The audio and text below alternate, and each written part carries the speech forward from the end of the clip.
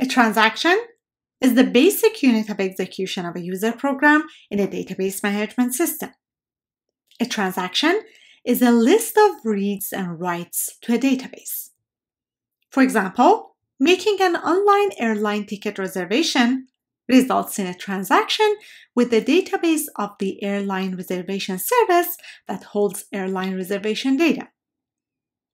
A relational database management system must ensure 4 important properties for each transaction.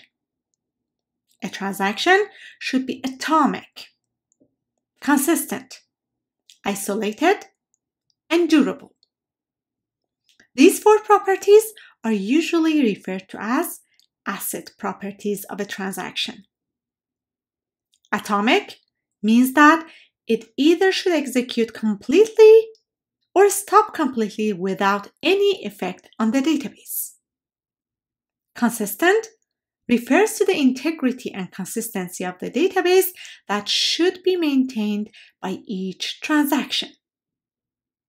Isolated means that each transaction should be executed as if there is no other transaction executing at the same time, even if there are many of them happening concurrently.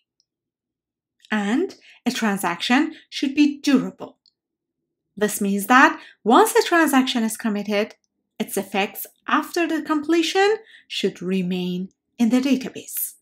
Asset properties have been subject of many historic and current conversations. For example, NoSQL databases relax asset properties by favoring eventual consistency in order to gain higher availability and performance. On the other hand, NewSQL reintroduces asset compliance to NoSQL-style database management systems. In a database management system, we face 2 big problems. The first challenge is supporting multiple transactions at the same time. This might become a problem in databases with large number of concurrent transactions. As an easy example, suppose we are maintaining the database for an airline reservation system. We do not want to end up double booking a seat to 2 users only because their transactions were happening at the same time and both started when the seat was available. So, we have to make sure we effectively handle supporting concurrent transactions. The second challenge is making sure the data stored is reliable. Whether a crash, a temporary loss of electricity, or failure of a system happens, we want to ensure our database holds a record once it is committed. Note that these 2 problems arise from the challenge in maintaining asset properties.